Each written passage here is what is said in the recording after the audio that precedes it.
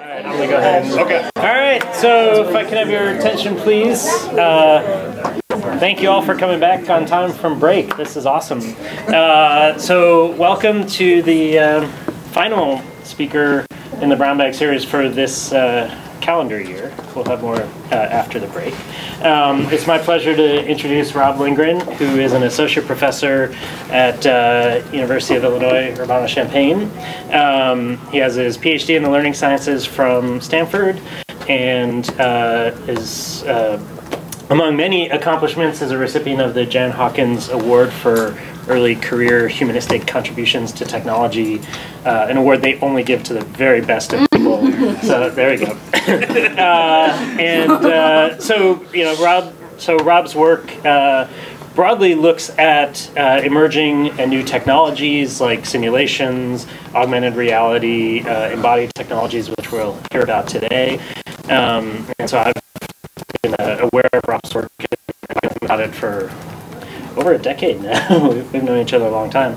And one of the things I've always enjoyed about his work is how he builds on and extends laboratory experiments and also goes into classrooms and works with real kids and really builds on what kids actually do and the kinds of things they do naturally and spontaneously in also theorizing and then bringing that back into more structured laboratory context. I think there's some really nice bridging and carry across that I've always appreciated. And at that, I'll just leave it to Robb to tell us all about cool embodied stuff.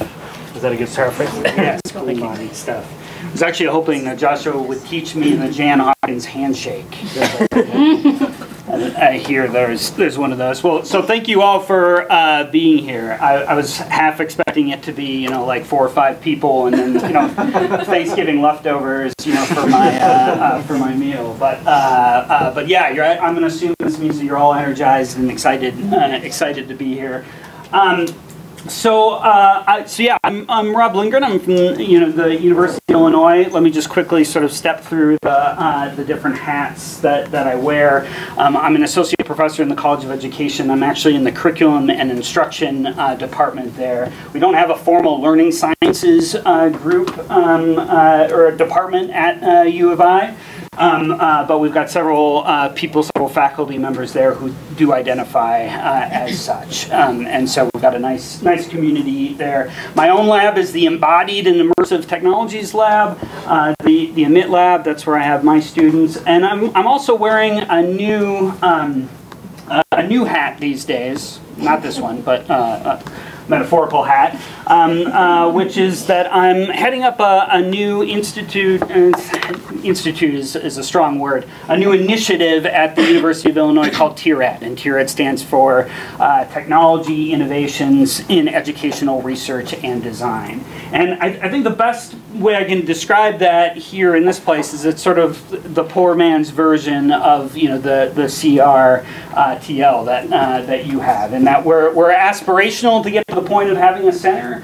To be able to bring people all across campus to do good work on learning and learning technologies, but we're still kind of in the ground level stages of trying to get people excited about doing those things. So let me just dive right into it because I titled this talk "Design Considerations for Embodied Learning."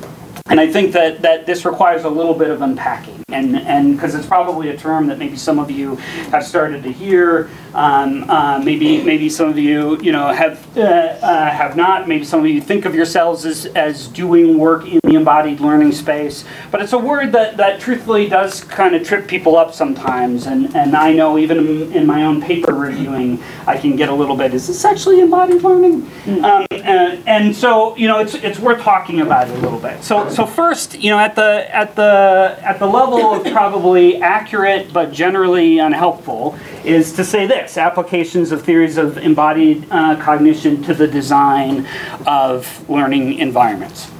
And that is true because for the most part, people who are thinking about embodied learning are trying to use all the wonderful theorization that's happening in psychology, in philosophy of mind, to think about the embodied nature of thinking and applying it to create better educational spaces for learners across the lifespan. But the important thing to note is that just the term embodied cognition is by no means an agreed upon term. There are a number of different variations of that theory. Margaret Wilson wrote the seminal paper in 2002, 6 Views of Embodied Cognition. Well, if I was to guess at this point, it's probably expanded to more like 12 views of embodied cognition. There's a lot of spirited debate going on in terms of thinking about what embodied cognition is. And I'm thankful that there is that work being done in psychology. You've got great researchers here like Dr. Goldstone who are thinking about the mechanisms in which in which the cognition is embodied. I think probably what these ideas of embodied cognition share is the basic tenet that processes of thinking are inseparable from our systems of perception and action. Now, if you are a perceptual psychologist or a cognitive psychologist or even a theory of mind philosopher, this is going to be probably a fairly deeply unsatisfying statement, right? Because it lacks that sort of mechanistic specificity. It doesn't tell you exactly how these things are embodied, and that's fine. And I want to know the answers to those mechanistic questions, and I think that it's good that people are doing that work. But I do want to say, as an educational researcher, as somebody who sits in a curriculum and instruction department, I can get a lot of mileage out of just this statement, this premise, this assumption that how our processes of thinking are connected to our process of movement and our physical activity. And the reason why I can get that mileage is because we're dealing with decades upon decades of curriculum and pedagogy that is clearly not working with this basic assumption, right? So I can propose, just using this basic idea that there is that connection, propose new interventions, new technologies that work with that assumption and test their efficacy in educational settings. And so that really is kind of where I am in terms of my research agenda, is that if we sort of embrace that central tenet of embodied cognition, that idea that there is that connection, there are a lot of really interesting and compelling implications that could potentially be designed into an educational intervention, but for the most part, in a lot of cases, have not, right? So just to rattle off a few of those things, the idea that expanding one's repertoire of movements and physical activities has the potential to expand their thinking. So just getting students to move in new and creative ways, prompting them to do physical actions that could potentially serve as metaphors is one possibility if you take that assumption. A second is that learning interventions need to consider the type and the quality of interactions that students have with the physical environment. I think I, and probably many of you here, are getting a little tired of hearing just sort of like, oh, it's good because it's hands-on learning, right? And, it's concrete learning. Like you're having people move stuff or do stuff or take actions. But if you take embodied cognition seriously, embodied learning seriously, it really suggests you need to be thinking deeply about the quality of those interactions. It's not just that any movement, that any action is going to lead to new learning. It's the way that action has been elicited, the way that it has been designed, and the way that it connects to the content that you want people to understand. And then the third is that a powerful possibility can build ideas and intuitions around formal concepts through analogies and metaphors. And probably most importantly is providing opportunities for reflection on those metaphors. And that's where technology in particular comes in handy, because you can take these otherwise ephemeral actions that people do, the gestures that they make when they talk and then immediately disappear, and you can preserve them, and you can allow for opportunities for people to reflect on those embodied actions in ways that we weren't able to do so before.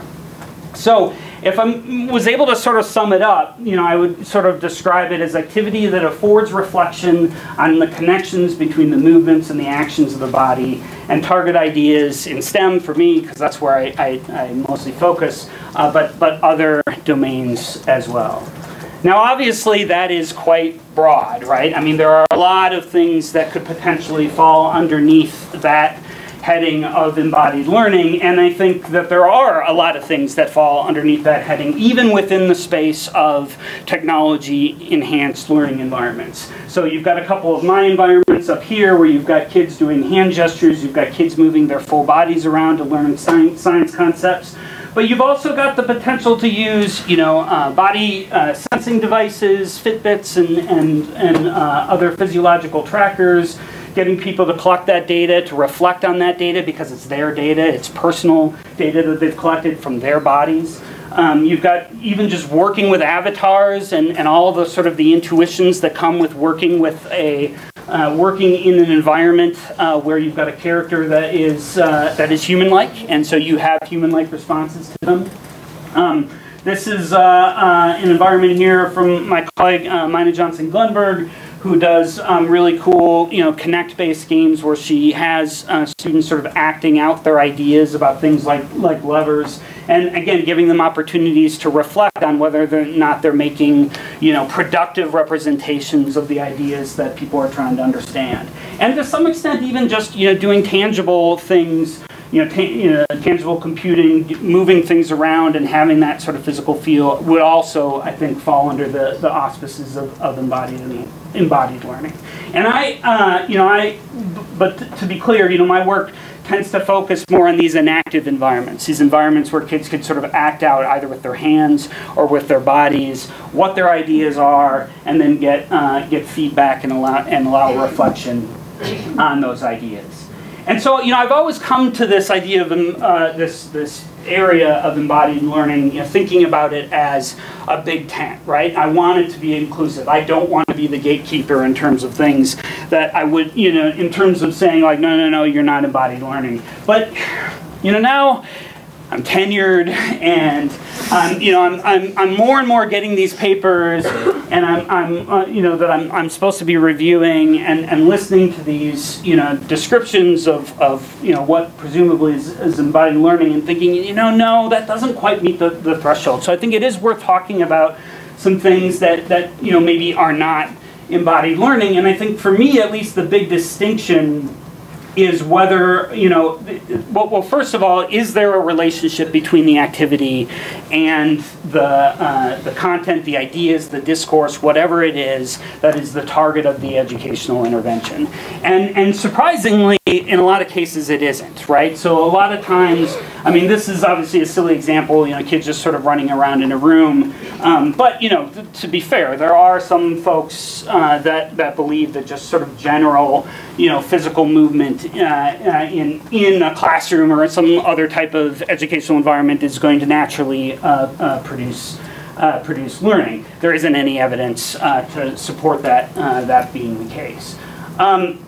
But there are starting to be, more sophisticated implementations of these kinds of things. And this is a little bit older of an example, but it's one of my favorites because I think it nicely captures, and it's from the commercial sector, so I don't have to feel like I'm probably insulting anybody in this room. Here's just a quick clip. There. Oh, I thought it was going to be play.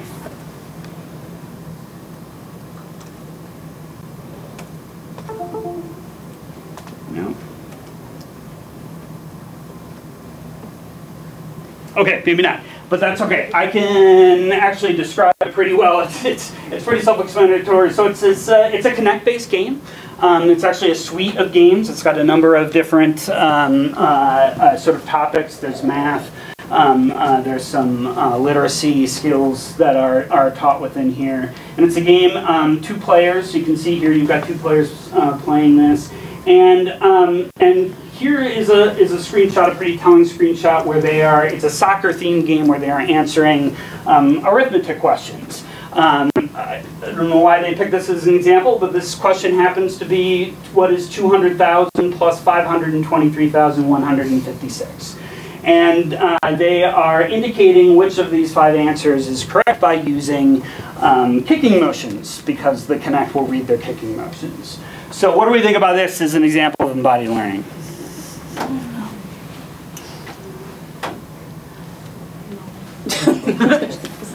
Is there a connection between the physical actions that we're asking the students to do and what it is that they're learning? No, right? I mean, this is answering multiple choice questions with your feet.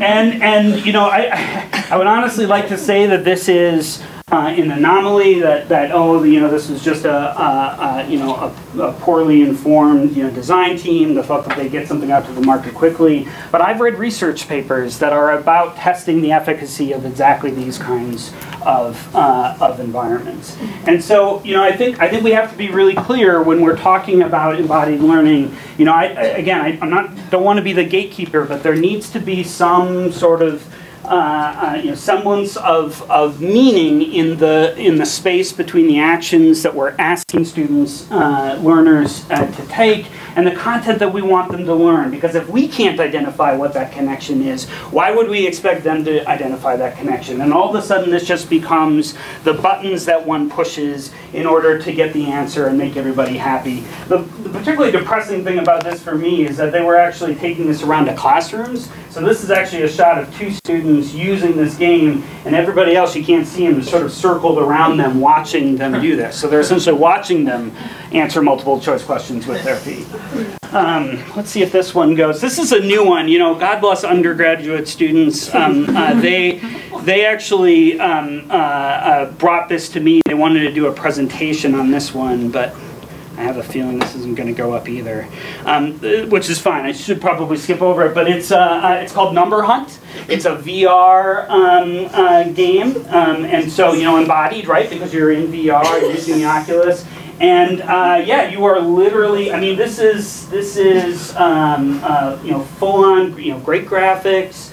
And you are shooting these numbers with legs, and I honestly couldn't. I don't think I could tell you what exactly the operations were. I think you get like little operators that come on the gun, and then you can do things to these numbers based on the things that you shoot on them. Marketed as an educational game. You can buy it now. I think it's like $12 or so to buy it, so it's actually on the market. Yeah, these things exist, and so, you know, I think, you know, in order for this, you know, embodied learning not to become satire, not to become, you know, the things that people joke about these, you know, new wave things that people are doing in education, we need to be clear about what the actual affordances of this approach to designing educational environments actually is. And so, you know, I think the question to ask at this point then is, you know, okay, so we've got this field of embodied learning. It's a little new, it's a little fuzzy. What do we actually need here? I mean, what is it that we, you know, would help this field going forward? And from my perspective, you know, I feel like I need more good examples. I need more people doing, you know, the kind of work that Joshua and other people are doing, that are actually doing the hard work of finding, you know, finding those connections, those important connections between the movement and the content that generates the insights and the understandings that we want people to see. And I think some of that, you know, good examples, but I think you can also give it at a more abstract level some design guidance.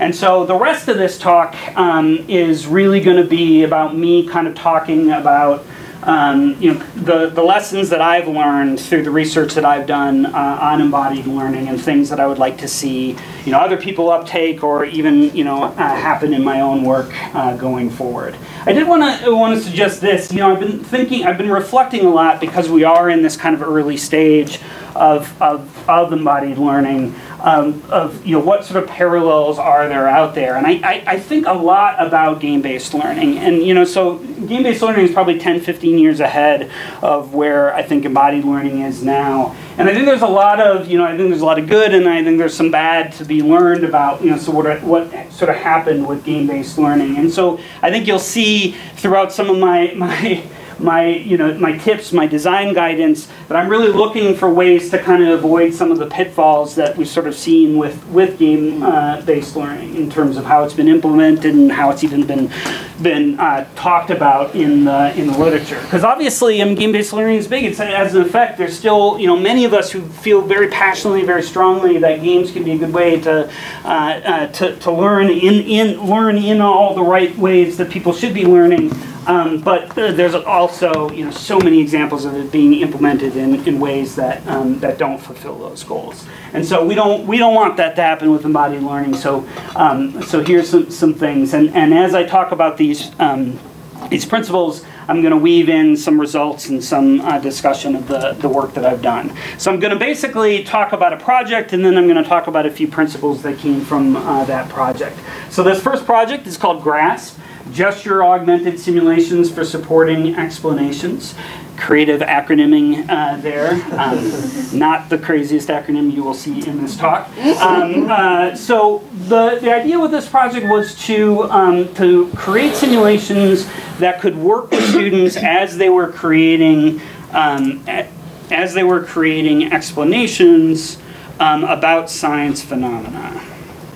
So here we go. So there's no sound here. I'm going to talk over this. This is just going to kind of give you an overview of what these simulations look like. Essentially, we picked these three phenomena. We picked heat transfer. This is gas pressure.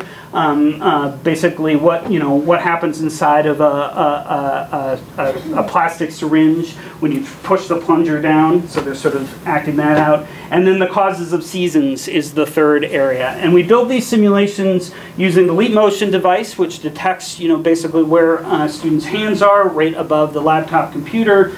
We use these kinds of prompts to get them to do particular types of gestures. And then you may have seen it quickly, but the hands will then disappear, and then they're sort of left to control these simulations just using their hands, like this student is here. They're actually moving the location of the Earth relative to the angle of the light rays that are hitting on the surface of the Earth. This is students learning about heat transfer by bumping their hands together and observing basically the chain reaction in the molecules as they move from one section of the metal to another section of the metal. So that's a very quick, fast and furious overview of the project. We're kind of in the end stages of that project now. We've written a bunch of papers. We've done a bunch of studies, both in the laboratory context and the classroom context.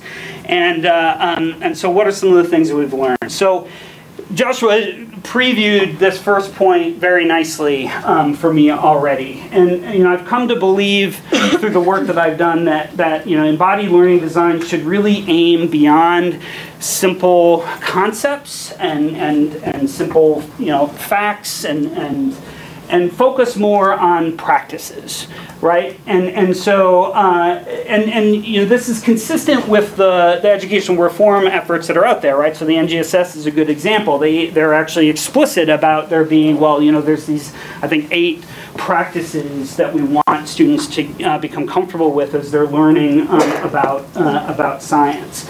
And I think embodiment and embodied interventions can play a role with this. I think for maybe the most obvious reason is that I think people already recognize practices as being embodied. So unlike concepts, which are these sort of like abstract ideas out there, now I would actually argue that those are also embodied, but for now. But practices are, we already sort of see them, they're asking questions, they're doing an investigation, they're creating a model. These are things that we think of as being agentic.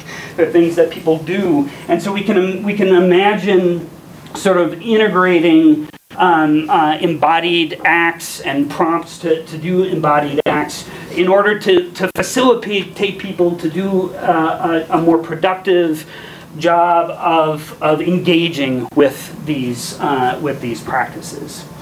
And the third reason is that, I think focusing on practices, and because there's already been a number of demonstrations in the embodied learning literature, embodied cognition literature that shows, yeah, if you have students do like this motion, it gets them to understand this concept really well. And I mean, I've done some of that research, right? I mean, and that's good. I think it's good to know that. But focusing on practices, I think, challenges the designer and their approach, and it encourages, and it really kind of changes your mindset. It certainly changed our mindset on the grasp that, we're not just trying to get them to be able to tell us in 2 sentences what the causes of seasons are, or what is, thermal conduction, but to be able to engage in a productive way with other students, with the teacher, whoever it is, about, or a simulation about that topic. To use their bodies, through gestures and other ways, to build a shared and collective understanding of this through practices. Now, the specific practice that we focused on in GRASP was constructing explanations. It's seen as a very important part of the next generation science standards. Something that researchers have recognized for a very long time as being, an important thing to developing science knowledge. Particularly within science, you've got all these different things. You've got, the particles in the air. You've got magnetic fields. They're things that you can't see, right? And this seems like a really ripe opportunity for embodied learning, right? Because I can not only, not just show them a picture of these things, but I can actually make these things visible in a way that's personal to students by having them represented with their bodies, with their hands, and even if they're not acting out the canonical, definition or the canonical model for a particular process, it's at least something now that they can work with, that they can iterate on, something that they can get feedback on, as opposed to look at this picture and try to make sense of this visual and extremely complicated phenomenon, right? At least now we're engaging them more in doing this. And we've assessed, this is some of the work from my student Robb Wallen. We've assessed how good these interventions are at developing explanations in a number of different ways. This is just like a small study you did with students, middle school students, where just looking at basically the progress of their explanations from when we asked them at the very beginning, what is the causes of seasons, to the, it's usually not the speaker whose phone goes off, to the end where they're again asked what is the causes of seasons. And even in that fairly coarse sort of approach to assessing explanations, we do find improvements. I won't go into the coding scheme, but basically these are sort of less canonical to more canonical views of seasons. And you can see that in the final explanations, students were more and more adopting the more canonical views of seasons. So that's good. But when we started looking at the actual examples of students constructing explanations with these tools, we actually found that it was a lot more interesting to look at what was happening as they were sort of developing this ability, as they were working with this tool. So this is just one example I want to show. This is Dontrell, who is a middle school student, although you may be surprised by his voice.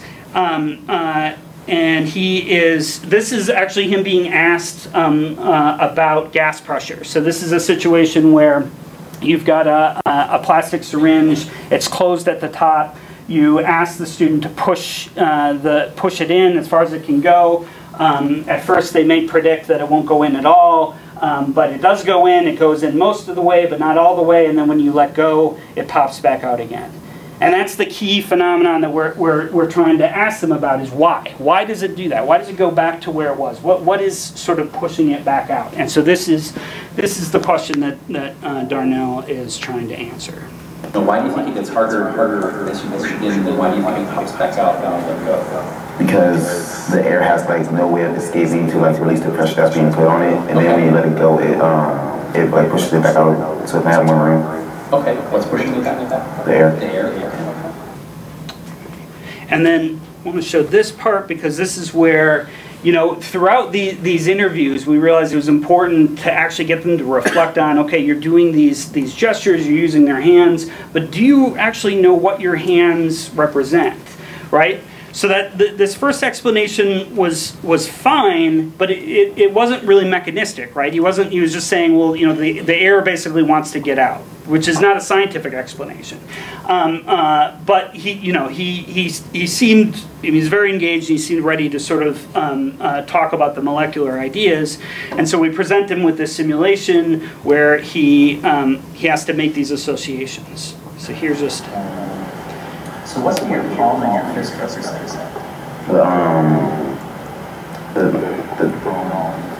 The molecules in the nozzle, I think it's called. No, it's called the, yeah.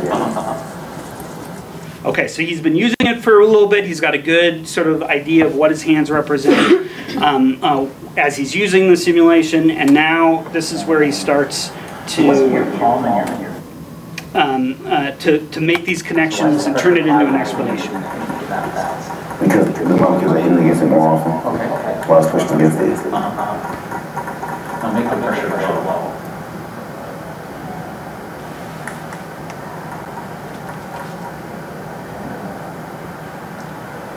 Why is the pressure low when you don't hit it very fast? Because the molecules are more spread out and they can't hit it as often. Okay.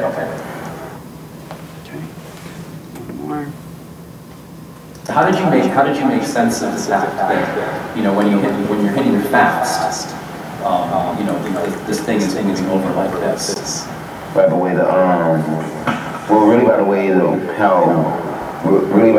how as I was hitting faster, the pressure bar was building up faster, and if I started hitting slower, it would start going down. Okay. And then, like, while I'm doing that, the puncher starts like moving, going back and forth, depending on how fast I hit. Okay. So when you were doing this, how were you thinking of your actions? The faster I hit, the more the pressure will build up. Okay. So it's kind of fascinating to watch this, right? Because he's going from this fairly sort of like, you know, high level, the air wants to get out, you know, there's air in there and it's stuck and it wants to get out, to, you know, to building this much more nuanced sort of description. And finally he gets to this point where he says, you know, the faster I hit, which he said is basically representing the molecules hitting the plunger. The faster I hit, the more pressure that builds up, and that's what's pushing it out. And that's the key, right? It's the frequency with which the molecules inside, the gas molecules inside that enclosed space are hitting the sides that causes that pressure, right? And so we've sort of watched him go, you know, through the process of using this this tool to develop that more, to scaffold that more sophisticated explanation.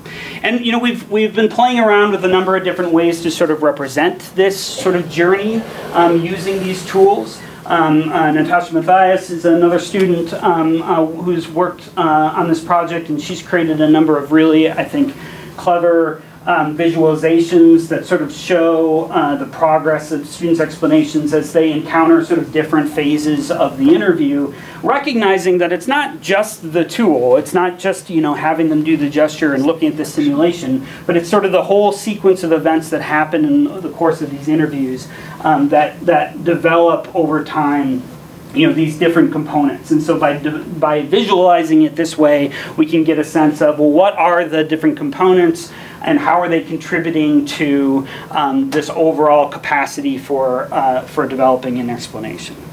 So the second lesson that comes from this is a little bit of a caveat on the first one, which is that even though it is the case we should be focusing on practices, it doesn't to me at least mean that we should be ignoring completely the idea of concepts. And so you know, I've argued for a long time that it's important to develop embodied learning environments that encourage students to make movements, to do gestures that are aligned in some way with the concept or the idea that you want them to learn.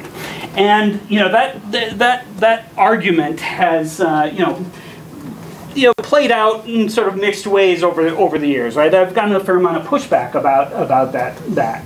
And I think one of the, and I think some of that pushback is good and healthy. You know, I think one of the assumptions when you say something like that is that, oh, there must only be sort of one way that somebody can represent an idea. And truthfully, there is some literature out there that does sort of suggest that, you know, kind of a reductionist view that you know, certain ideas have very specific movements that have to be made in order for people to understand those things. And I don't think that that's actually the case at all. What I think is actually more important is that there's opportunities for students to express and to be encouraged to have something I've been sort of referring to as semantic intent, that they have this opportunity to sort of make a representation that they at least believe represents something, right?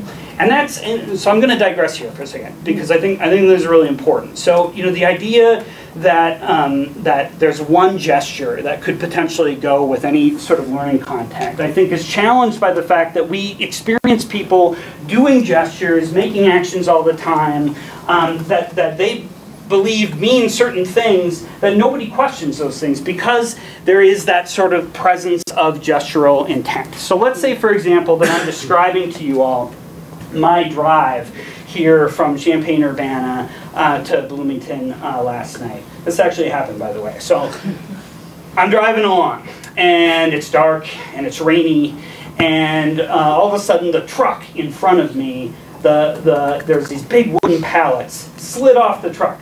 Probably only a few, 100 or so yards ahead of me. Pallets slid off the truck. I turned the car, and all of a sudden the car was sort of slipping around, but I regained control, and I was able to get back on my way, and I made it to Bloomington safely. Okay?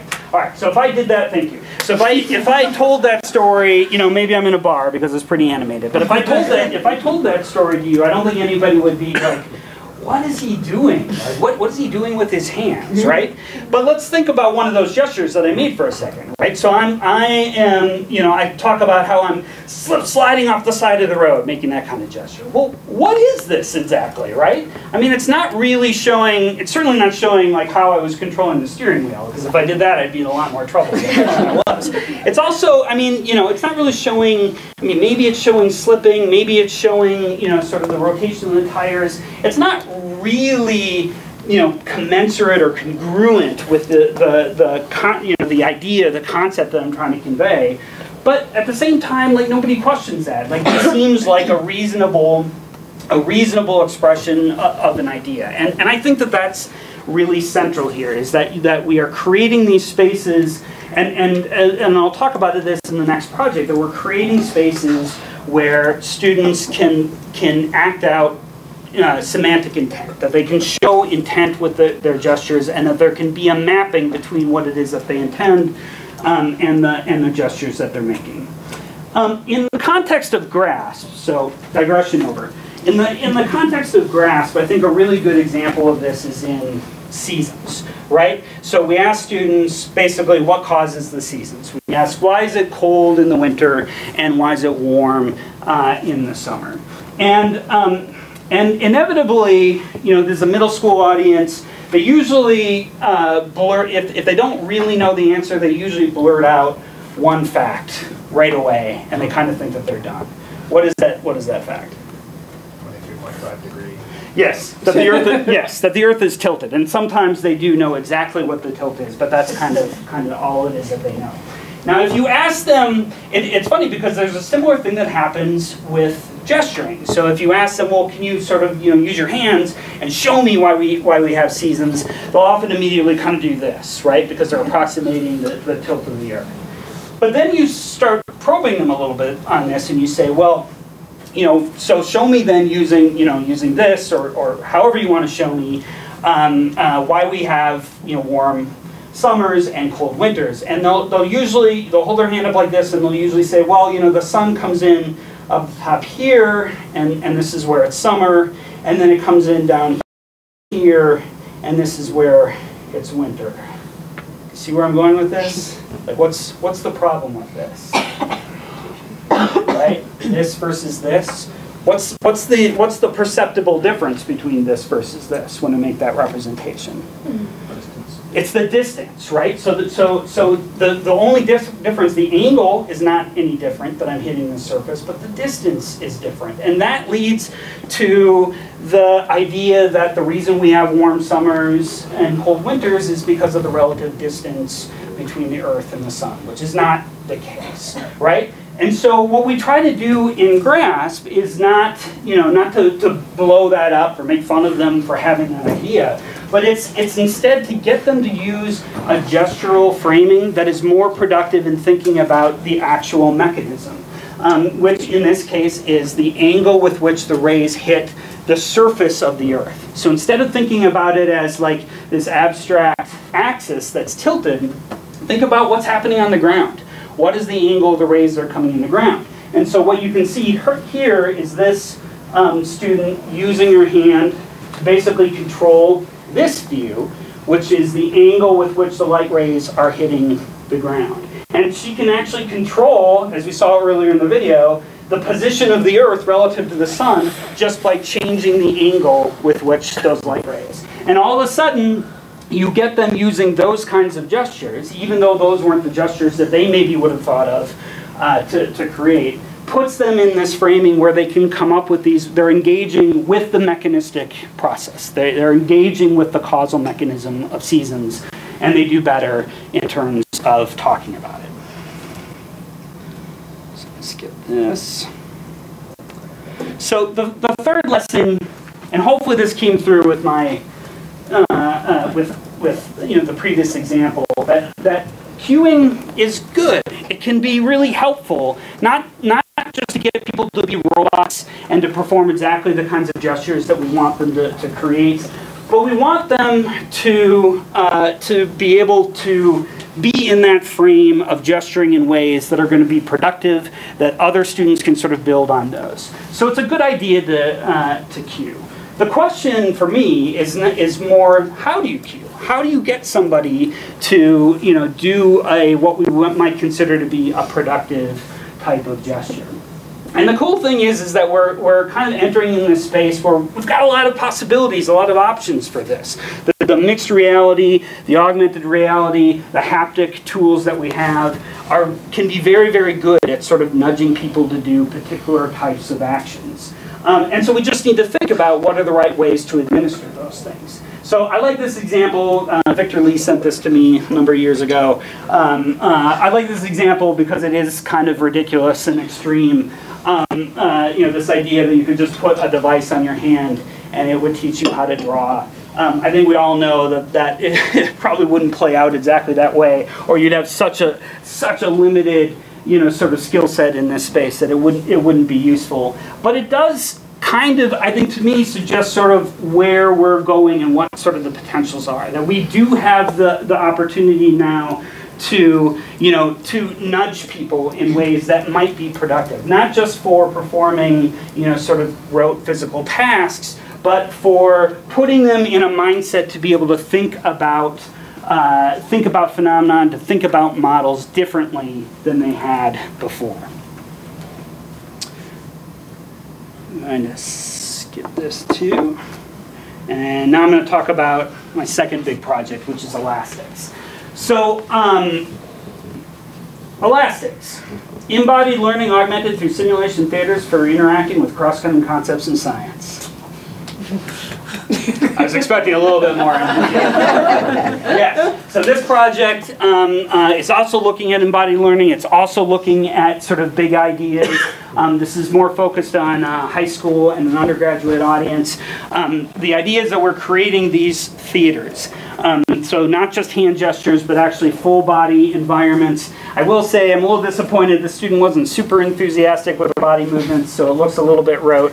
But this is essentially how it works. The student comes in, they define a gesture for a particular kind of operation. In this case, successive multiplication and addition, to learn about exponential scales. And the focus of this project was really to think, can we start to think of embodied learning not just as teaching, one topic in one area, but to actually build capacities for people to be able to transfer these ideas across domains. And so the Next Generation Science Standards cross-cutting concept seemed like a really fertile place to try this, right? They've outlined these 7 cross-cutting ideas that appear in all these different domains, but the curriculum that is out there doesn't, in most cases, tell teachers, tell designers how to actually forge those connections. And so with Elastics, we were trying to attempt to forge some of those connections. And we did this. We did this on the GRASS project as well.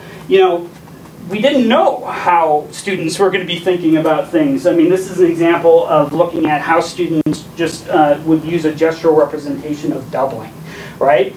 And we saw a lot of different things. We saw a lot of different gestures. So this student was actually doing sort of a stacking type of gesture, right? This is, well, you can kind of think of stacking as like of something and then stacking it on top of it. This student, on the other hand, used a very symbolic, kind of 2 type gestures. And what we found is that when we actually engaged them in thinking about problems that use the concept of doubling, students who had the more concrete gestures tended to do better because they weren't just thinking about it in terms of, well, yeah, it's just ×2, which is what we saw quite a bit in these interviews. So those kinds of interviews gave us ideas for things that we could potentially build into these systems, opportunities for students to sort of have more concrete representations of these relatively abstract ideas and do good things. So my 4th lesson is don't throw in the towel on learning transfer, which is something, I feel like I see a lot well, we got to get them to understand, this concept. We've got to show that embodied learning can help them here. But really, the holy grail still needs to be getting them to take what it is that they've learned and apply it to a new space. And so that's what Elastics is trying to do. So I'm going to talk through one study in a bit more detail than I have so far, because I think it's important for making this point and showing the possibilities in terms of transfer. So these are 2 of the Elastics environments. This one is looking at earthquakes. This one is looking at acids and bases. And as you may know, both of these domains use a scale, a logarithmic scale. In earthquakes,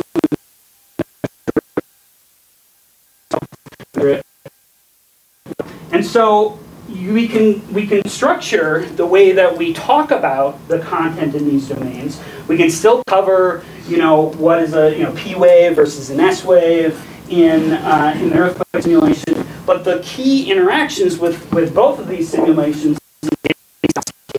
To look at an earthquake that is 7.0, you would use gestures to get that earthquake built up to a 7.0, and then you would trigger it and you see the earthquake in the same way that if you wanted to bring your solution to a pH of 4, you would do that, and then you would see what that looks like in a pond ecosystem environment. So here's just sort of what those look like. This is what the student sees on the screen. So they do gestures, they're building up to a we'll see it trigger there. I'll just go ahead and start this one so you can see analogous. Building up to make it more basic, I believe. And then, so this student's going to trigger this earthquake. See the fault move, the waves go out, and then you get to see the effects of this particular earthquake on this town.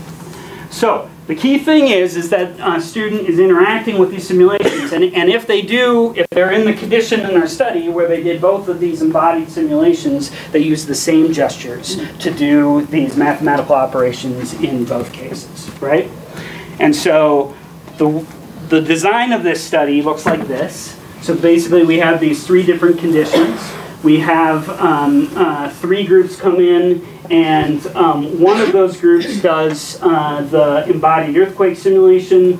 Two of the other groups do traditional instruction, sort of watching videos, readings from some textbook excerpts. You could argue, and we have argued, that there's actually more content in the traditional instruction than there is in the simulation environment. And then the second session, a couple weeks later, the group that had used the simulation before is going to use the simulation again to learn about acids and bases. One of the groups that did traditional instruction before is going to still do traditional instructions. We've got one sort of clean control group all the way through.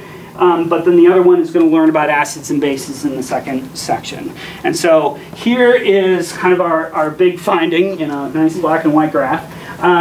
So this is the sim group, the dark line here. So this is the group that learned, this is their score in the pre-test for earthquakes, post-test for earthquakes, pre-test for acids and bases, post-test for acids and bases, right?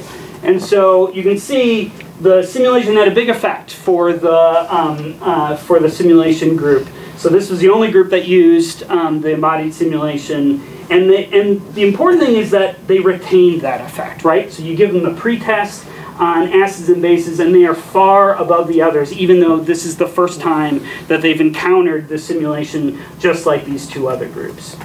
This dotted line here, this fine dotted line here, this is did the traditional first and then learned in the embodied simulation. And so you can see they kind of sputter a little bit here. It's when they hit the embodied simulation and go to, from the pre to the post test that they make a jump. And I think it's interesting to actually see how these lines are sort of parallel with each other. You can almost argue that this may sort of be the embodied learning boost. I want to trademark that name for this particular group. But almost more interesting is this, right? It transfers, right? It moves over because I'm using the same gestures. The content is completely different, but I'm using these gestures, and so it resonates. I'm able to be more productive more quickly within that environment. I want to make sure we leave time for questions, so I'm going to buzz through here. And I'll put these on play, and then we can just watch them. We've since taken this to a multiplayer space, because just having one person interact with the simulation, I think, isn't entirely authentic. If we want to start moving these kinds of simulations into classrooms, we need to come up with more collaborative types of environments to do it. So you can see two students here are actually working with the simulation, and instead of scale, which was the cross-cutting concept in the first simulations, this is looking at rates of change. And so you've got two different situations, two completely different topics. This is climate change. We've got tree population, the rate of trees in the environment to the rate of pollution. Here you have the prey, the rate of environment, and this is the rate of food. And so you've got the two students working on these ends of the simulations, but they're working together to try to control the quantity here. So here they're trying to control the sheep population. They get a goal, like make their, keep it at 200 sheep for 60 seconds. Here they're, keep the melting of the ice caps down to a certain level for this amount of time. And so they're experimenting with these representations of rates as they're doing it. The sixth lesson that came out of this is that, we initially thought, oh, it's so important to give them this time, and we built this really sophisticated system, gesture recognition system, so that we could tell, well, what gesture do you want to stand for an increase in rates? And so you can see they got pretty creative. This is actually the group on the right. So this student here is doing this for like an increase of rates. And this student is doing like a hand waving thing. And so we let them customize it, right? We let them pick their own gesture representation. Then in another group, we actually had them just use slope lines, right? Everybody, sort of think of rates in terms of a slope line. And so they just acted that out. Much more prescriptive, much more user generated. What do you think happened? They did about the same. They did about the same. which, you know, I'm not willing to say means we should just sort of throw out customization completely, but it does kind of suggest that maybe it's not necessarily as important as we initially thought. So the rest of the slides are about actually going into more informal spaces. I've done a number of work, a bunch of work in museums. Designing in museums is easier because, you know, embodied interaction is expected, but in some ways it's harder because you've got to,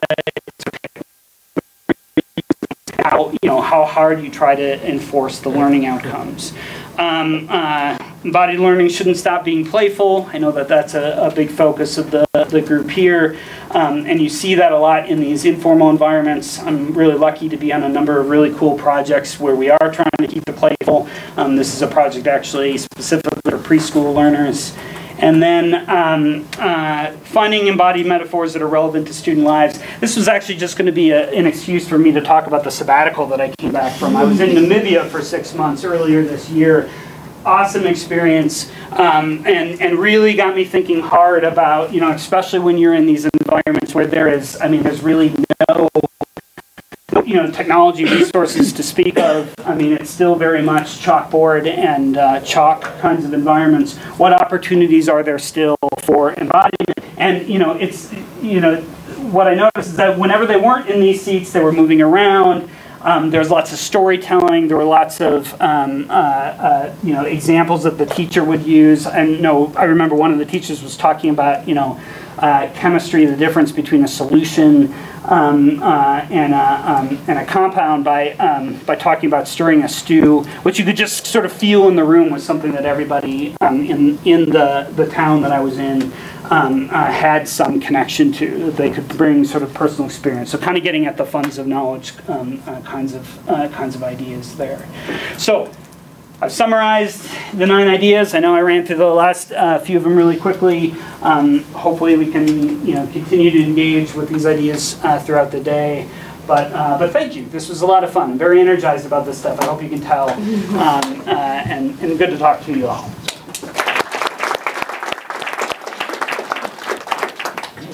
I gave you 2 minutes. So, do we have any questions? Yeah. While I'm listening to your lecture, I try to differentiate between the simulation and simulation. I think the action is a key point, but from the learner's perspective, if I do some simulation without action, do I have the same result? Or do you have any special benefit of action in the simulation? So if you actually, I'm trying to unpack the question. So you're wondering if the student thinks, oh, I'm doing things, so from their perspective, are they learning as much as the student who's waving their body around? So the simulation has an effect, and yeah. You also include the embodied. So what's the key benefit of embodied in that simulation? Oh yes. So you're wondering if it's a simulation that isn't embodied versus one that is. Yeah. So I've done that study, and I can actually show you papers. Yes, there is a benefit just of actually acting out these scenarios. And I think part of the reason, you know, when you see somebody using like just a desktop simulation, so we basically created the same simulation, made an embodied version of it versus a non-embodied version of it. You know, in the non-embodied version of it, there's, you know what's missing is exactly what was talking about at the beginning, is that reflection. You know, they treat it almost like my son treats video games, where it's just trial and error, trial and error, trial and error, trial and error. They're not thinking about it. But when you commit your body, when you have to like walk from one end of the room to the other to sort of act out this idea, there's much more commitment there. There's much more time for reflection about those things. You know, you put more thought before you do, you know, a trial. So I think that there is a big difference, and the empirical evidence suggests that there is a benefit of doing those things. Now, there's trade-offs, obviously, time, expense, things like that. But I think those things can be mitigated in critical ways.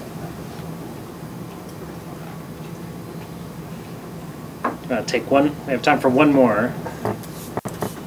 Yeah. I'm curious, like listening to your talk, that it seemed like a lot of the examples you were using was kind of like students working one-on-one with the technology or the gestures.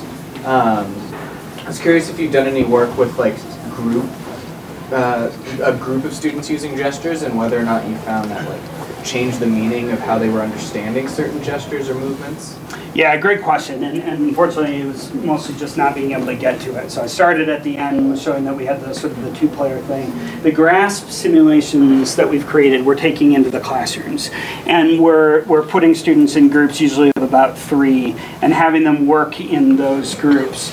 And it's interesting to see how they sort of build off of each other. You know, one person will make an attempt at a gesture, it proves to be productive, and then the other students, even without the technology, are suddenly making those gestures. So you definitely see, you know, everything that you'd sort of expect to see based on the literature, that there's that nice uptake of those ideas. I think the important thing in this case is that, you know, I'm not sure what would have happened without it being seeded initially by those technology interactions. You know, students, you know, I've found, you know, especially in classrooms, are very reluctant to sort of use their hands in expressive ways.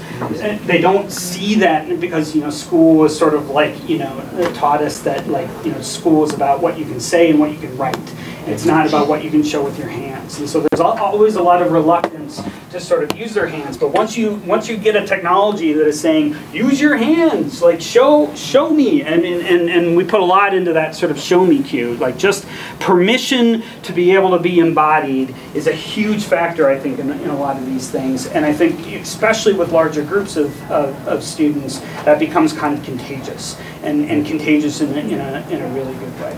And so, yeah, so in the GRASP project, you know, you can see we're trying to do more of that in the elastic space too, and then certainly in the informal environments where, I mean, you just don't have any real control over, like, you know, who's steering and who's not, and it's been really fascinating to see. I mean, that's one of the reasons why it's so important for the technology to develop along with our research ideas here. Like, we need, I mean, the Connect is great, but we need systems that can actually, you know, do a little bit more in terms of making the inferences about who's in control, who's doing what, and perhaps even doing some orchestration of those kinds of activities. So there's tons of, I think, really good possibilities in that direction. I'm starting to move there, but I need this guy to help push me through. Thank you. Awesome. Well, thank you again, Rob, for joining us. And Pete's on the balcony, so please join us.